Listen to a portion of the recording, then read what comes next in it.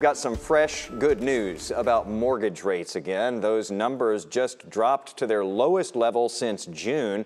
This is according to Freddie Mac. Despite the drop, though, mortgage rates are still higher than this time last year. The average right now sits at about 6 2/3% for a 30-year fixed-rate mortgage.